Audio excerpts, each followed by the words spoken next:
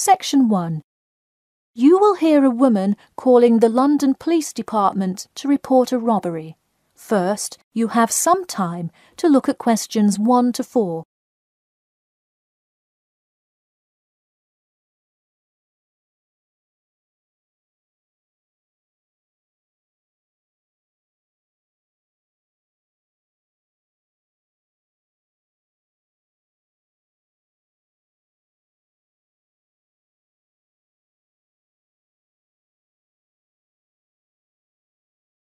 You will see that there is an example which has been done for you.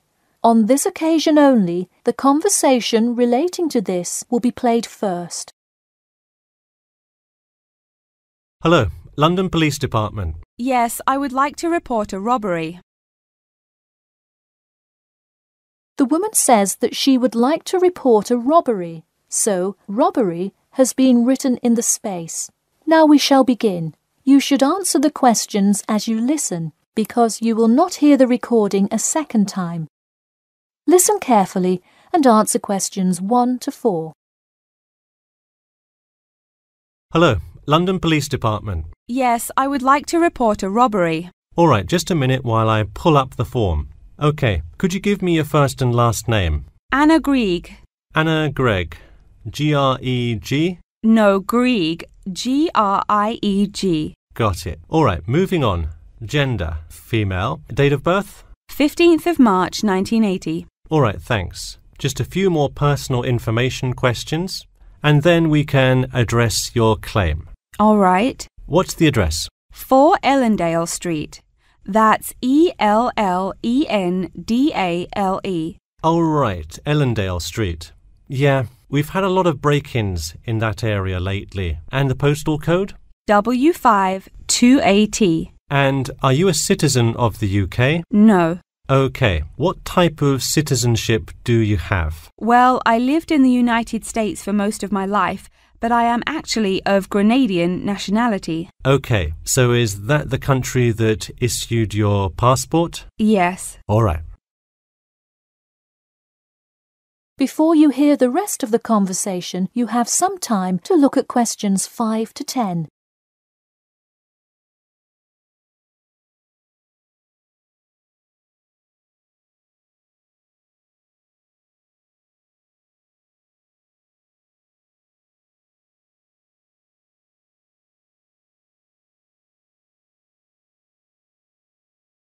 Now listen and answer questions 5 to 10. And what is the crime you're reporting? I already said a robbery. Oh, right. Sorry, this is about the 100th robbery report I've filled out today. Have you had any prior break-ins? In the building or just my flat? The unit below mine got broken into last year. No, just your flat. Oh, then no, not here. All right, let's see here. Can you think of anything that was out of the ordinary around your building, or anyone who may have had reason to do this? No, it seemed like just a normal evening. I didn't see anyone suspicious and can't think of anyone that would target me specifically. How long has this been your place of residence? Let me think. I moved in on February 1st and it's October, so it's been about 8 months already. Wow, time flies. And that is just for Ellendale, yeah? Yes, I have lived in the UK for just over 1 year. I see. Can you give me the first and last names of all members of the household? Actually, I live alone. OK, so no other occupants. And can you give me a brief account of what happened? I left to go to a dinner party at 6 p.m. and when I returned at 11, I found the place ransacked and a lot of my things gone. Any sign of forced entry? Yes, the back door was wide open and it looked like someone used a crowbar to force it open. I see. And just to be clear, was the door locked when you left? Of course. Hey, you would be surprised how many reports we get where people have failed to lock their doors. Now, I need you to list any missing items valued above £200. So far, I'm missing my computer, my purse with my wallet in it, and the TV.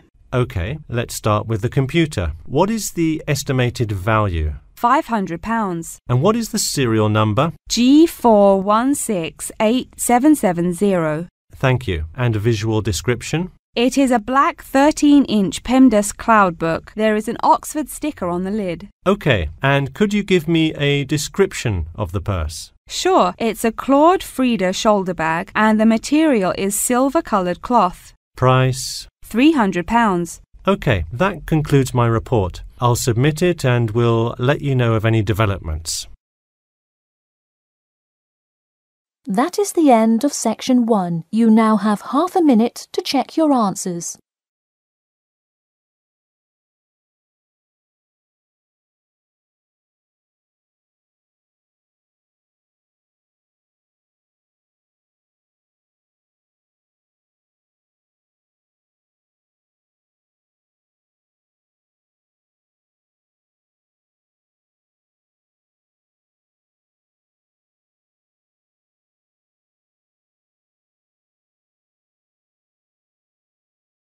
Now turn to section 2.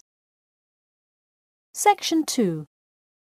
You will hear two students called Mark and Gina asking their tutor for advice on the extracurricular project. First, you have some time to look at questions 11 to 14.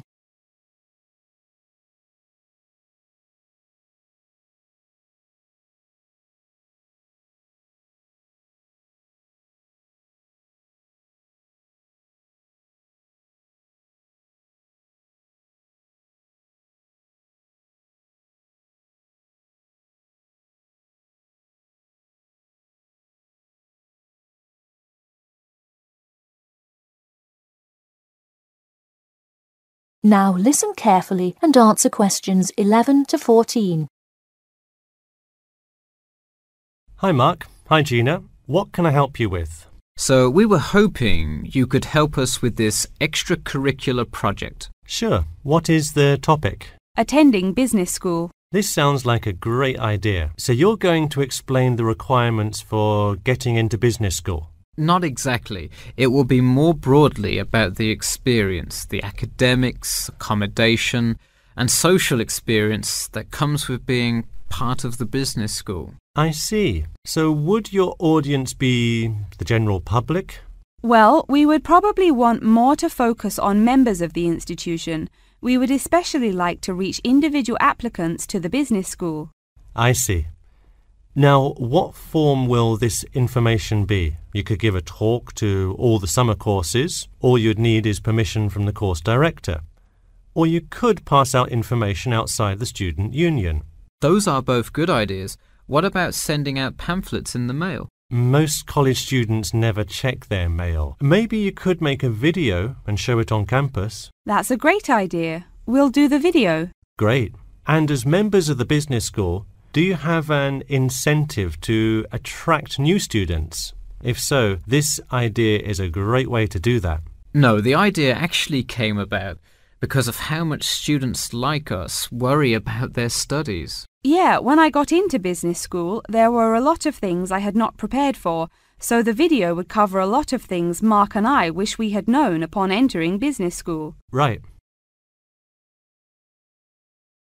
Before you hear the rest of the talk, you have some time to look at questions 15 to 20.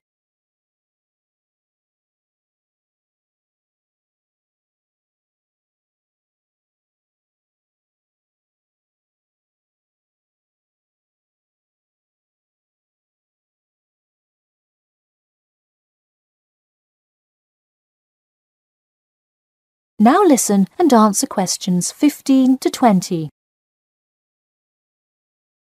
What would you talk about first? The first and probably most important section would be academics. Good idea. So, would you provide guidance on what courses to take? We want to focus especially on the approaches professors take, their teaching methods. It is far different than what students are used to in high school and even in liberal arts college. Good idea. And how long do you think you would spend explaining academics? We'll probably spend 7 minutes on it. We also have some ideas for talking about housing, food options and stuff like that. We're not really sure how to tie it all together though.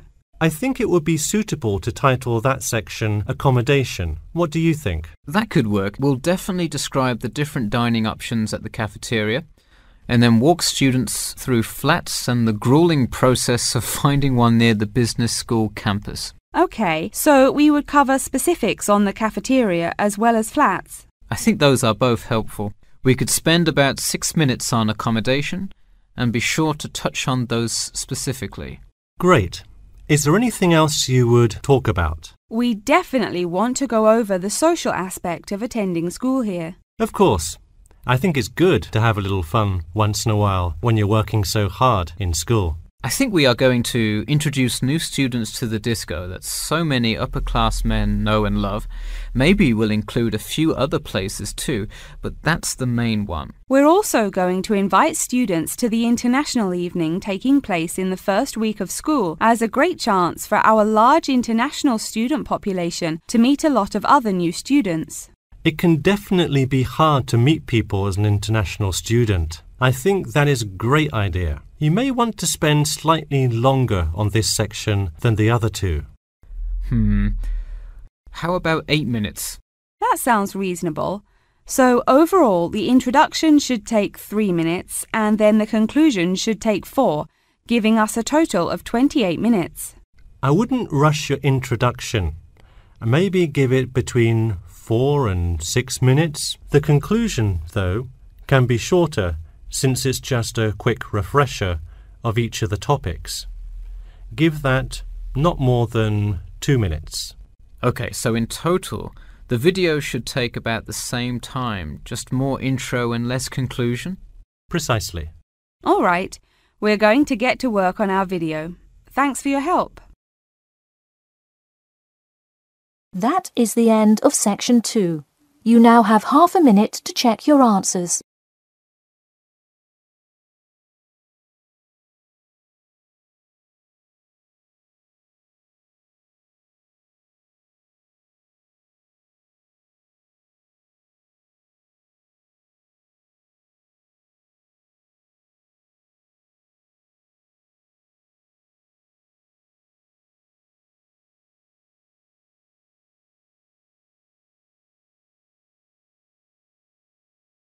Now turn to section 3. Section 3.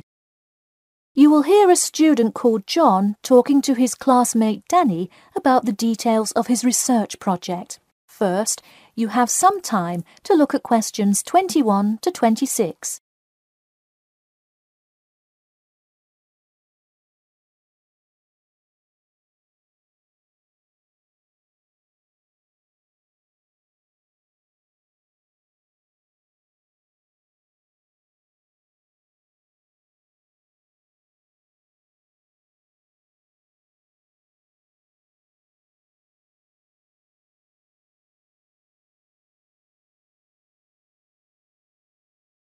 Now, listen carefully and answer questions 21 to 26. So, tell me about your research project, John.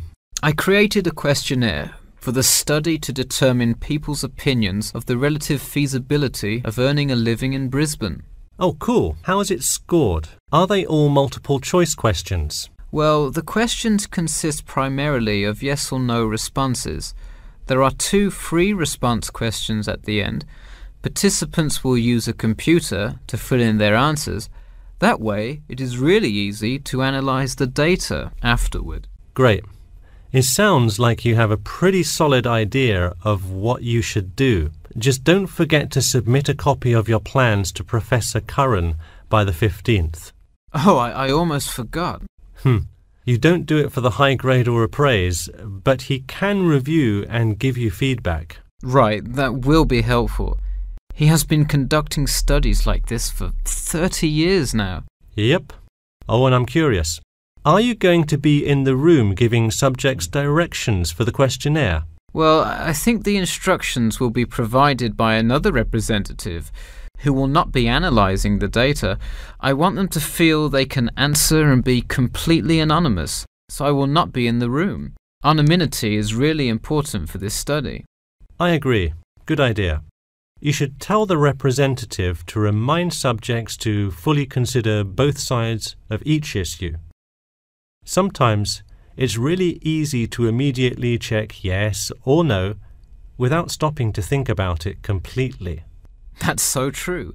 It's like a race to finish the questionnaire first or something. I'll make sure to include that in the instructions. This report has to be perfect. Wow, what's the big deal? I know it's part of your grades and all. Well, it's that, but also a well-executed study could grab the attention of faculty in the department, which would be a huge deal. So, for attention? No, silly. I mean, I could really gain the respect of professors who may later take me on as a graduate student in their labs. Oh, I see. Before you hear the rest of the talk, you have some time to look at questions 27 to 30.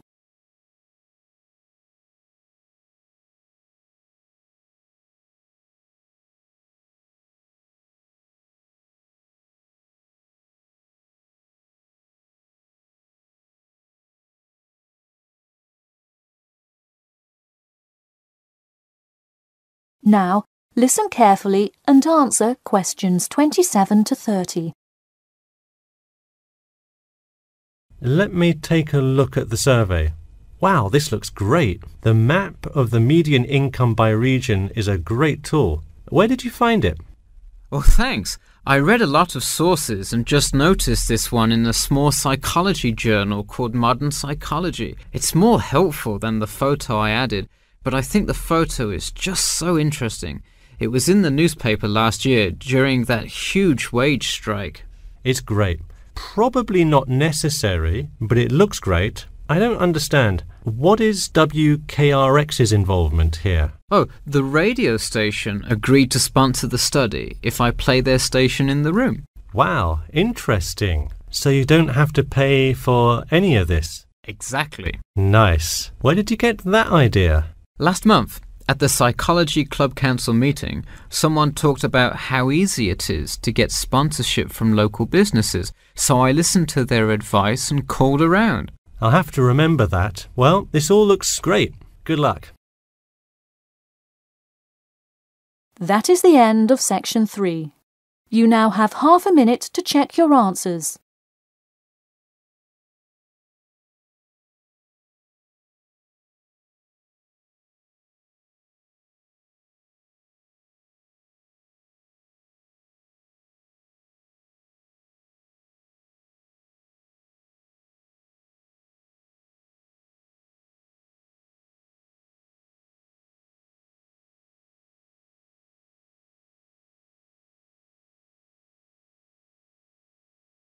Now turn to section 4. Section 4. You will hear the beginning of a lecture about the Pleasanton Town Market. First, you have some time to look at questions 31 to 40.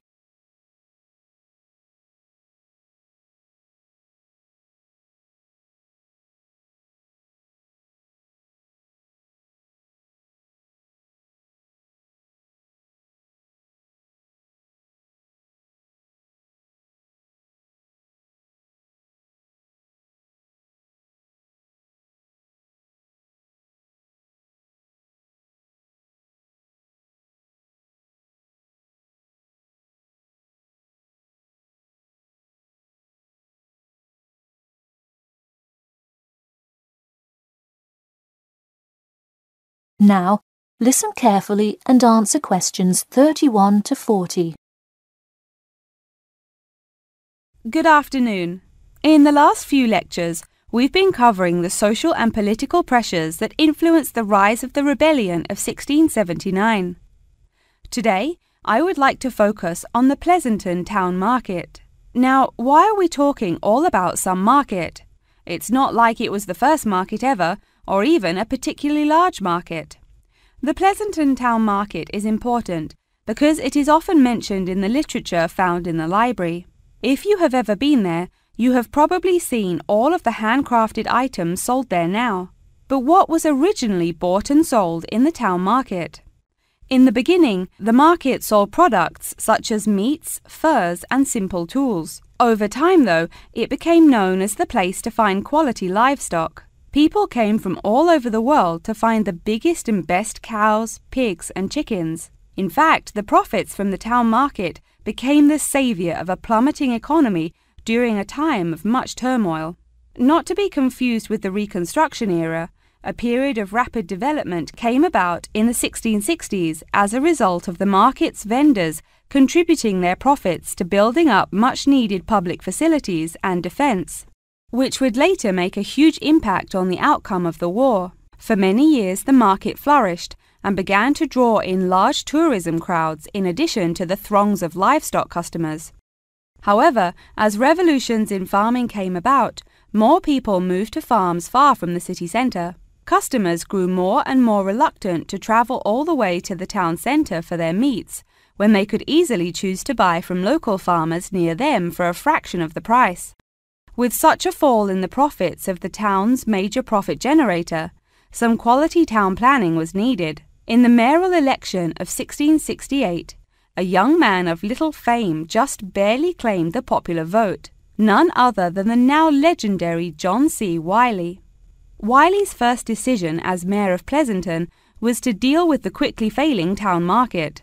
The building with the large clock was a landmark that had symbolized growth in Pleasanton for a generation. Wiley decided to use the notoriety of the town market to set an example. During the historical Rotterdam Rebellion, Wiley gave all those involved lifetime prison sentences in the very same building. It stayed a prison for about 50 more years until they transported all remaining prisoners to other facilities and turned it into the historical monument today.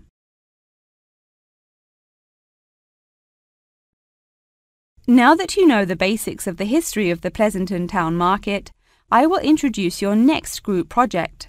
I want you to make a short film based on the real historical events that occurred in Pleasanton before and during the uprising. I will give you some class time to look through the library's reference section, but you will be responsible for conducting further research outside of class. I suggest starting by looking for information on the market itself.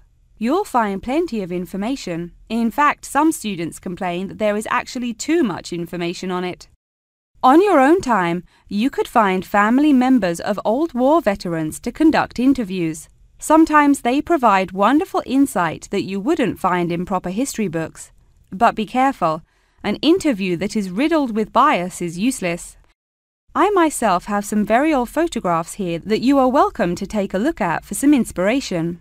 I'm lucky enough to own this one of Jim Wiley himself. Very interesting to see, but does not provide enough information to add much to your film.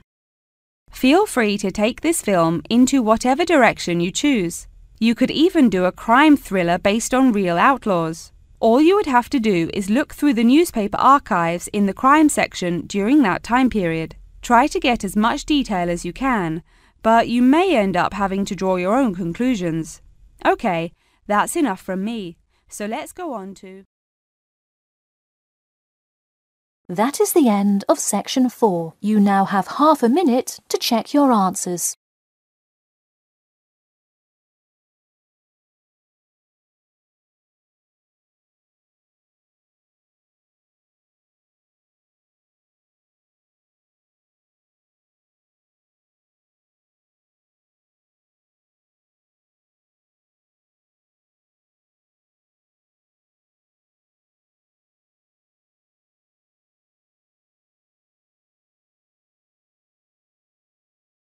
That is the end of the listening test.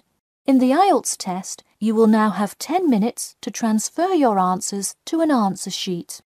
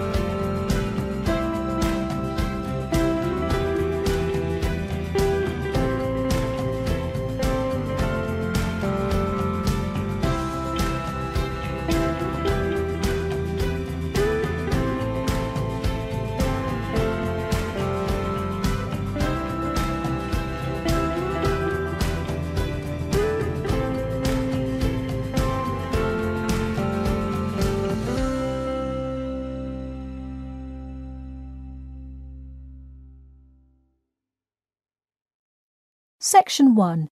Listen carefully and answer questions 1 to 4. Hello, London Police Department. Yes, I would like to report a robbery. All right, just a minute while I pull up the form. OK, could you give me your first and last name? Anna Grieg. Anna Gregg. G-R-E-G? No, Grieg. G-R-I-E-G. Got it. All right, moving on. Gender, female. Date of birth? 15th of March, 1980. All right, thanks. Just a few more personal information questions, and then we can address your claim. All right. What's the address? 4 Ellendale Street. That's Ellendale. Oh, right, Ellendale Street. Yeah, we've had a lot of break-ins in that area lately. And the postal code? W5 2AT. And are you a citizen of the UK? No. OK. What type of citizenship do you have? Well, I lived in the United States for most of my life, but I am actually of Grenadian nationality. OK. So is that the country that issued your passport? Yes. All right. Now listen and answer questions 5 to 10. And what is the crime you're reporting? I already said a robbery. Oh, right. Sorry. This is about the 100th robbery report I've filled out today. Have you had any prior break-ins? In the building or just my flat? The unit below mine got broken into last year. No. Just your flat. Oh, then no, not here. All right. Let's see here. Can you think of anything that was out of the ordinary around your building, or anyone who may have had reason to do this? No, it seemed like just a normal evening. I didn't see anyone suspicious and can't think of anyone that would target me specifically. How long has this been your place of residence? Let me think. I moved in on February 1st and it's October, so it's been about 8 months already. Wow, time flies. And that is just for Ellendale, yeah? Yes, I have lived in the UK for just over 1 year. I see. Can you give me the first and last names of all members of the household? Actually, I live alone. OK, so no other occupants. And can you give me a brief account of what happened? I left to go to a dinner party at 6 p.m. and when I returned at 11, I found the place ransacked and a lot of my things gone. Any sign of forced entry? Yes, the back door was wide open and it looked like someone used a crowbar to force it open. I see. And just to be clear, was the door locked when you left? Of course. Hey, you would be surprised how many reports we get where people have failed to lock their doors. Now, I need you to list any missing items valued above £200. So far, I'm missing my computer, my purse with my wallet in it, and the TV. OK, let's start with the computer. What is the estimated value? £500. And what is the serial number? G41687770. Thank you. And a visual description? It is a black 13-inch PEMDAS cloud book. There is an Oxford sticker on the lid. OK, and could you give me a description of the purse? Sure, it's a Claude Frieda shoulder bag and the material is silver-coloured cloth. Price? £300. OK, that concludes my report. I'll submit it and we'll let you know of any developments. That is the end of Section 1. Section 2. Now listen carefully and answer questions 11 to 14. Hi Mark. Hi Gina. What can I help you with? So we were hoping you could help us with this extracurricular project. Sure. What is the topic? Attending business school. This sounds like a great idea. So you're going to explain the requirements for getting into business school? Not exactly. It will be more broadly about the experience, the academics, accommodation, and social experience that comes with being part of the business school. I see. So would your audience be the general public? Well, we would probably want more to focus on members of the institution. We would especially like to reach individual applicants to the business school. I see. Now, what form will this information be? You could give a talk to all the summer courses. All you'd need is permission from the course director. Or you could pass out information outside the student union. Those are both good ideas. What about sending out pamphlets in the mail? Most college students never check their mail. Maybe you could make a video and show it on campus. That's a great idea. We'll do the video. Great. And as members of the business school, do you have an incentive to attract new students? If so, this idea is a great way to do that. No, the idea actually came about because of how much students like us worry about their studies. Yeah, when I got into business school, there were a lot of things I had not prepared for, so the video would cover a lot of things Mark and I wish we had known upon entering business school. Right. Now listen and answer questions 15 to 20. What would you talk about first? The first and probably most important section would be academics. Good idea. So, would you provide guidance on what courses to take? We want to focus especially on the approaches professors take, their teaching methods. It is far different than what students are used to in high school and even in liberal arts college. Good idea. And how long do you think you would spend explaining academics? We'll probably spend 7 minutes on it. We also have some ideas for talking about housing, food options and stuff like that. We're not really sure how to tie it all together though. I think it would be suitable to title that section Accommodation. What do you think? That could work. We'll definitely describe the different dining options at the cafeteria and then walk students through flats and the grueling process of finding one near the business school campus. Okay, so we would cover specifics on the cafeteria as well as flats. I think those are both helpful. We could spend about 6 minutes on accommodation and be sure to touch on those specifically. Great. Is there anything else you would talk about? We definitely want to go over the social aspect of attending school here. Of course. I think it's good to have a little fun once in a while when you're working so hard in school. I think we are going to introduce new students to the disco that so many upper-class men know and love. Maybe we'll include a few other places too, but that's the main one. We're also going to invite students to the international evening taking place in the first week of school as a great chance for our large international student population to meet a lot of other new students. It can definitely be hard to meet people as an international student. I think that is a great idea. You may want to spend slightly longer on this section than the other two. How about 8 minutes? That sounds reasonable. So overall, the introduction should take 3 minutes and then the conclusion should take 4, giving us a total of 28 minutes. I wouldn't rush your introduction. Maybe give it between 4 and 6 minutes. The conclusion, though, can be shorter since it's just a quick refresher of each of the topics. Give that not more than 2 minutes. Okay, so in total, the video should take about the same time, just more intro and less conclusion? Precisely. All right, we're going to get to work on our video. Thanks for your help. That is the end of Section 2. Section 3. Now, listen carefully and answer questions 21 to 26. So, tell me about your research project, John. I created a questionnaire for the study to determine people's opinions of the relative feasibility of earning a living in Brisbane. Oh, cool. How is it scored? Are they all multiple choice questions? Well, the questions consist primarily of yes or no responses. There are 2 free response questions at the end. Participants will use a computer to fill in their answers. That way, it is really easy to analyze the data afterward.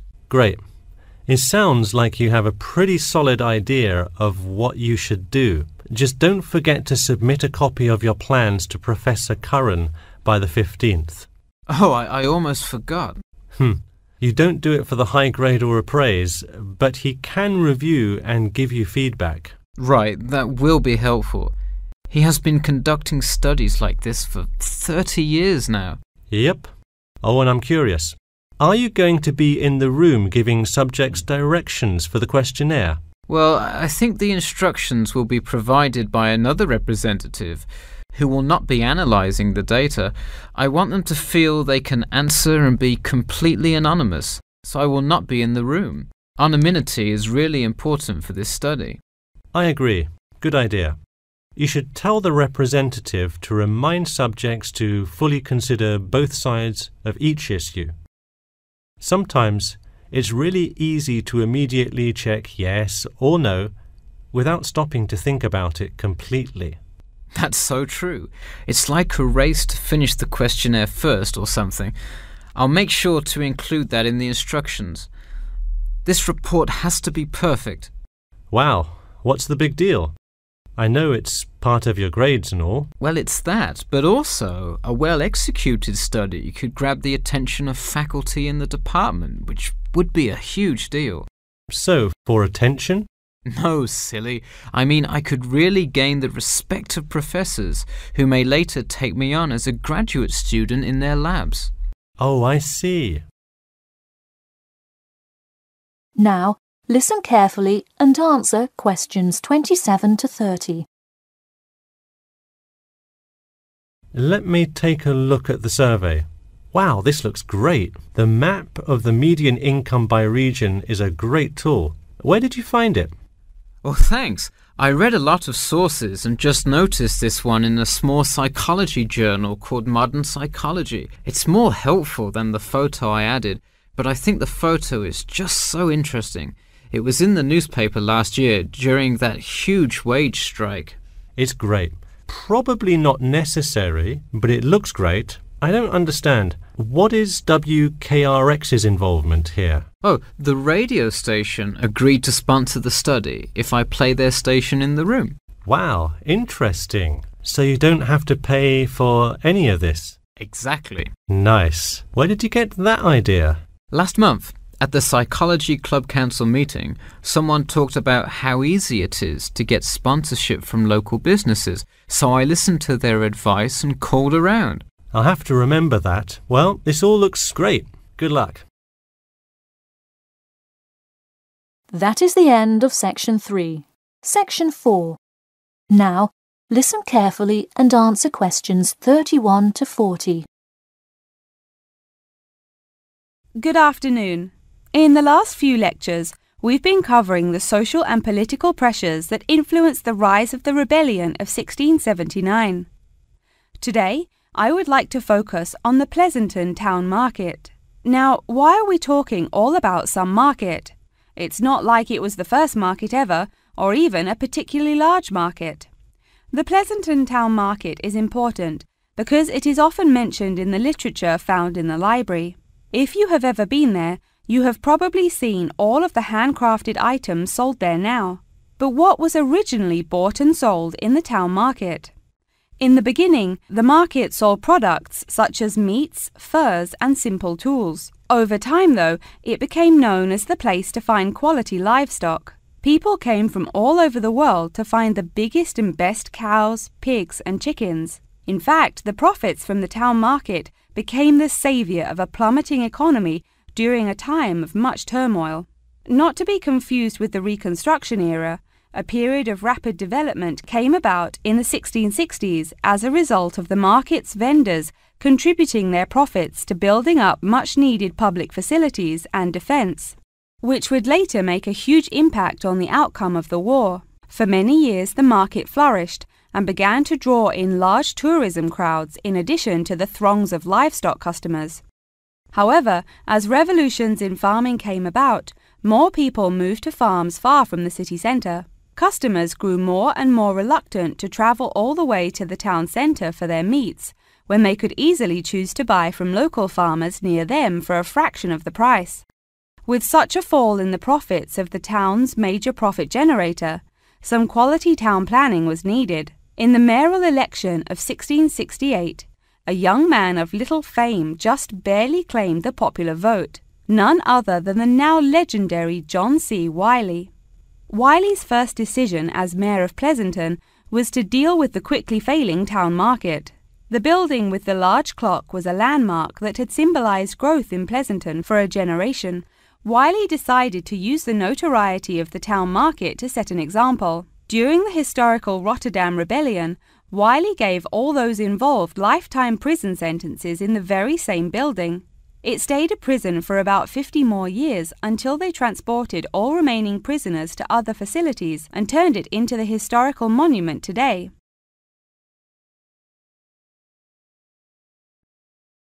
Now that you know the basics of the history of the Pleasanton Town Market, I will introduce your next group project. I want you to make a short film based on the real historical events that occurred in Pleasanton before and during the uprising. I will give you some class time to look through the library's reference section, but you will be responsible for conducting further research outside of class. I suggest starting by looking for information on the market itself. You'll find plenty of information. In fact, some students complain that there is actually too much information on it. On your own time, you could find family members of old war veterans to conduct interviews. Sometimes they provide wonderful insight that you wouldn't find in proper history books. But be careful, an interview that is riddled with bias is useless. I myself have some very old photographs here that you are welcome to take a look at for some inspiration.